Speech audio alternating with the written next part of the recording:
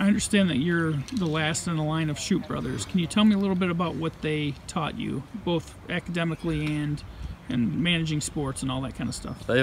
Well, so my oldest brother Mike, he always told me to hit the gym, and you know, grades were kind of important to him. And then Adam, he said do what you enjoy. And then Dan probably challenged me the most, like academically and for sports-wise. He's always given me like a challenge before the game.